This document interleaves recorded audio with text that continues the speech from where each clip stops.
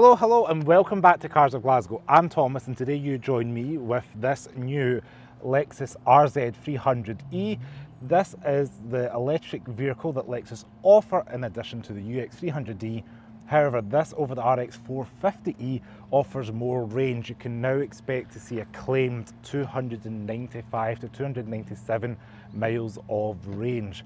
So this is going to be a quick review of the exterior, the interior, what it's like, and let's crack on with this video. So this RZ300e is a Premium Plus, so that means add things like these 18-inch two-tone alloy wheels. We're also going to get things like 10-speaker audio system. We're going to see Intelligent Clearance Sonars front and rear. Then you're going to see the 14-inch touchscreen once we get in there, along with the Tahara synthetic leather upholstery. Also includes things like the panoramic sunroof, power tailgate, privacy glass, all these things adding into the vehicle. Now, if you're interested, this car charges in a three-phase 11 kilowatt hour, 16 amp, 230 volts in about 6.5 hours. And as I mentioned at the beginning of the video, you're expecting around 297 miles of range claimed from this car. Now, about 201 brake horsepower, which means the top speed of this RZ300e is around 99 miles per hour to be exact. And we're also going to get 0 to 60 in 8 seconds, and they're claiming an energy consumption of 4.2 miles per kilowatt hour and an insurance group 39E. Now, you may be looking at the car and thinking, how does this fit in the Lexus range? And I'm going to tell you. So, the overall length of this vehicle is 4.8 metres. The width is about 4.895, so pretty similar to what we've seen in the Lexus LM, just shorter or narrower than the LC. And we're also going to see the height of 1.63 metres. The wheelbase is 2.8, so very generous wheelbase there. The curb weight's just around 2 tonnes. And the boot capacity is 522 litres. There is no front boot in this car. Now, on the front end of the Lexus RZ, I love the fact that they've taken the spindle grille but made it like an electric EV friendly, because electric cars do not need front grille for the radiators, to cool the engine. We've got a spindle grille here that's kind of mostly flat, but then they've got these kind of ridges round the side here, so it's kind of giving you a more spaced out modern vibe, an interpretation, I guess, of the Lexus spindle grille that we've known and loved over the last like 6-7 years, maybe even 10 years now. We do have the camera up front, and nothing we've not seen too much radically different from the RZ450e. So if you're interested in charging the vehicle, the charge port's up front, and you can pull this flat back for your rapid charging here. So guys, this is my favourite side and angle of the RZ. I don't know why, I don't know what it is. I like these fins, I just like this high up design, just the way it looks. And again, if I was ordering it, maybe in the grey, but probably the copper colour, just for that kind of modern feel. Now, I think it still looks great, chunky, great ride height. Open the doors, all this blends in with the floating roof line and the bitone paint here. Now, if I open the boot, there's a couple of ways to do it. You can do it in the fob, the engine running, the battery's on, that's why we're buzzing away there. We'll go ahead and open the boot. It is electrically operated, and this is going to give you your 522 litres of boot space. Now, let me bring the camera around so you can see it. So here we have the RZ's boot space. It's 522 litres. As you can see, it's probably around about just above the knee, mid-thigh level. There's not too much of a lip here. You can just go ahead and shove goods in. Of course, there's a little bit of storage underneath, but they've got the charging cables in here. And probably realistically, you would want something like that just so they're out the way. And underneath it is lined with a kind of material here that is soft, so you probably don't want anything too wet back there. But yeah, there's at least a space for charging cables, and you've got this flat off area, and in here it's got the wee kind of cutouts here, so I guess you could probably get a pair of golf clubs in here. There is things like tie down hooks, so these are stretchy material here, and then your anchor points, and the seats do fold 60-40 as well, so if you do need to fold them. And then this does fold in half as well, so I've seen that, and you can fold that underneath here if you need a little bit more room, for the boot space. Just be conscious that this is kind of like one of those coupe style SUVs, so you're going to lose a little bit of room here. It's not as boxy or practical as maybe an RX. But if you are looking for a dog, maybe check that out to make sure it fits in before you go ahead. But yeah, that's all in all lined with the carpet all around. It is very premium back here feeling. And that's about it. It is electrically operated, so we can push this button, and the tailgate's going to close. Now on the rear, we're going to be noticing the Lexus badge has disappeared, and we now have Lexus spelled out across the rear of the car. Now I have heard online or read online that this is due to some markets not knowing what the L means, and same with other brands like Tesla, so they've just put that out there to spell it so you know exactly what you're driving behind. Now this denotes the 300e model, and that's really the only significant difference here is between the 450 and the 300e visually, is you're going to be able to see the 300e badging in the back. Still handsome in the back. I like the tail light, the way it's all bar across and it's quite thin and it goes out to the side. I think it's a nice design. You know, there's not too much else to say back here. There's no rear wiper, so it's worth noting that if you're one of those people like an SUV with a rear wiper. It's designed so the airflow is going to clear it. And this car is based on, or shares its platform at least, with the BZ4X from Toyota and the Subaru Solterra. This one's just a little bit wider and a little bit more premium feeling. And we'll get out on the road and I'll let you kind of make your own judgment once we've got the car going. Let's jump into the back. Okay, so you join me inside the back of the Lexus RZ300e.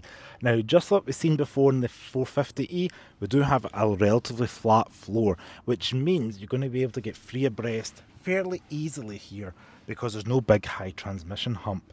Now, just like what we've seen in the BZ4X, the seats are a little bit lower at an angle here, so you do feel like you're sitting a little bit like that instead of maybe being perched like that, and it's unfortunately nothing like the Lexus LM that we have driven today. However, this has got two map pockets behind it, great glass panoramic roof. If you get the top spec Takumi, this can go opaque at a touch of a button. We also have a little armrest here with two cup holders. There's not too much going on here. You just know it's got a premium material, it's airy, you can get your child seats back in here, the doors open at a good height, and there's a little door bin down here for a bottle of juice. We do have window switches, door lock, and then the electronic door release. You just push that button and it pops open, and then you have that kind of premium squeegee material on the door card itself here. Worth one last bit of noting is we do have USB-C chargers and a 12-volt power outlet. But yeah, let's jump into the front because that's where the action is.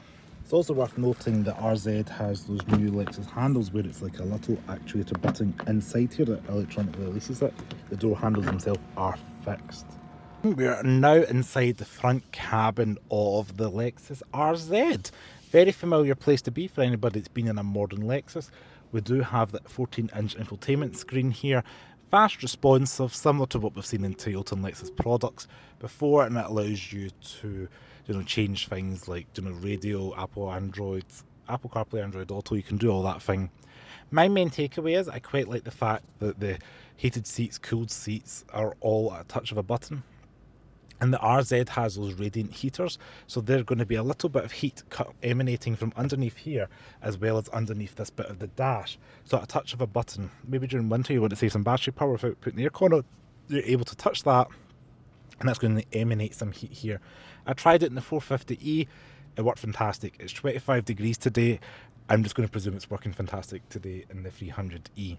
Now, the clever thing about Lexus is you're able to touch these buttons here on the screen, and you can set it to auto, so just let the car work it out. Auto, cooled seats, heated seats if it's winter, heated steering wheel can be left on auto, all at a touch of a button. And they're always consistently there at the bottom of the screen. Although they're part of the screen, they're always there, so not in a sub-menu, so you might just want to quickly go and touch something, it's there. Same thing for your fan speed, you can do so. And the temperature gauge is within the rotating wheel knob as well. It's got a nice blue to orangey red hue there, so that's quite nice to see. We do have USB-C chargers there as well. There's like 3 of them, and a wireless charger there as well, and a button for your camera, so that's going to give you your 360 surround view camera. Stitching it together, it's fairly handy for when you're going to park. Now, we do have 2 cup holders here with little squeezy bits in there to hold various cans of juice, etc. And we do have the kind of drive selector. This is an interesting one because it's similar to what we've seen in the BZ, but it's not like any other Lexus. So you put your foot down, push down for neutral, and then you're like down and left for reverse, or down and right for drive, and a separate button for park, which I'm glad it's got a separate button for park, but it's just a very different way of doing things. Just below that, we do have a button here for your hold, automatic hold when you're doing a set of lights or something to prevent you rolling away. Most modern cars have that. Lexus allow you to do it through a physical button. Traction control, electronic parking brake, and a dual hinged centre console, which seems to be making its way across the Lexus range, which is welcomed, because how often do you open it up to the driver and the passenger can't get in? It is lined with the fuzzy stuff in here, and it's fairly deep, so that's quite a good thing to mention. Now, unfortunately, we can't do a glove box video today because there is no glove box in the Lexus RZ. However, there is little bits of storage underneath the centre console here, and it is lined with this kind of like leatherette material. It says Lexus on it with a handle. That's under the centre console. In the BZ, it's open. In the RZ, they've kind of gave it wee leather flaps.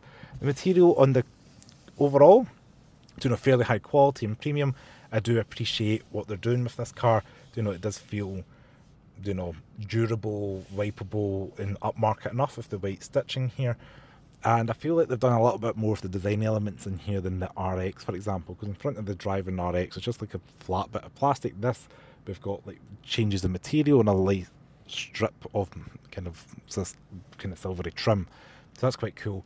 Everything again is logically laid out as you'd expect in a Lexus. Power button to turn it on, nice visually clear. We've got the sensor up here to gauge if your eyes are paying attention, and then we've got these two buttons on the steering wheel. Now these you may have seen before if you've watched the previous RZ video. What they link up to is the screen ahead, so they're kind of touch capacitors. You run your finger over it, connects to the heads-up display, and you're able to see, like, your cruise control. You can switch between modes. Same on the left-hand side, you can switch between like voice, volume control. They do multiple things, so you can touch the button below, switch between, there we go, mode, audio, or you can switch between voice and calls. So it's quite a good way to use like one button you can switch between, and it gives you different variations of it. More and more manufacturers are incorporating something to do with that, so that's quite good. We do have physical stalks with indicators as well as the wipers, and your free stage memory seating here. So if you want to have 3 drivers in here, you can do so. Physical buttons you can set. All you do is hold one and say set, and it will set for position 1. So that's quite a nice wee trip, same as the odometer up there. Obviously there's no fuel further cap release, and there is a button here for electronic tailgate. Just push that and it'll pop open. Over on the right hand side is where you're going to see the door switches and the window switches. Now it is new Lexus, so they are all flush. There's gone as a little line to let you know where the driver door is. I quite like that in the previous Lexus models. And there is a button here to fold them in if you need to fold them in, override it, but you can leave it in auto. When you lock the car up, it's just going to do so. Now up above we do have a little bit of storage up here, maybe for sunglasses, something like that. It's lined with the fuzzy stuff, and we do have these touch capacitive lights here, which is a nice neat touch as well. If you did have the upgraded model with the roof with the kind of chromatic elements through it, you can touch that at a touch of a button and it'll go opaque. But overall, that is the interior of the Lexus RZ 300e. Now let's take it a drive. Alright, so we're driving the RZ 300e. Now, this has got a top speed of 99 miles per hour, 0 to 60 in 8 seconds flat. Now, the benefit of the 300e is going to be the aforementioned range. You're going to get almost 300 miles of range from this car, which, if you were worried before about maybe the range of the 450e, this is probably the Lexus RZ to get for you, just to help alleviate some of that range anxiety. The car offers a host of safety tech such as front and rear cross traffic alert, over the air system updates. It's got the blind spot monitoring and indicators, which is great as well. But you want to know what it's like to drive behind the steering wheel. Well, we do have electronic adjustment on the seat, so you're able to get a good position. I'm 5'11", and I can get a good, adjustment in here. Plenty of headroom, plenty of shoulder room, and the steering wheel as well is electrically adjusted as well. The nose of the car, it dips down a little bit, but I can see fairly far along the bonnet, and the A-pillars are not too intrusive as well. And there's an NX in front of me, a Mark 1 NX, similar height to that standing on the road, and there's also an Avensis to the left, so I'm towering above that at least. So it does give you that crossover feel if that's what you're after. Now, logically the controls are there and laid out is what you're aiming to buy if you're looking at Lexus, and that's what this does not disappoint with. You're getting a quality product based on a platform that's shared with the Toyota and Subaru, which I can only presume is going to help with reliability, because Toyota have done their best to ensure that the battery in the BZ is going to last 10 years, and same in this RZ.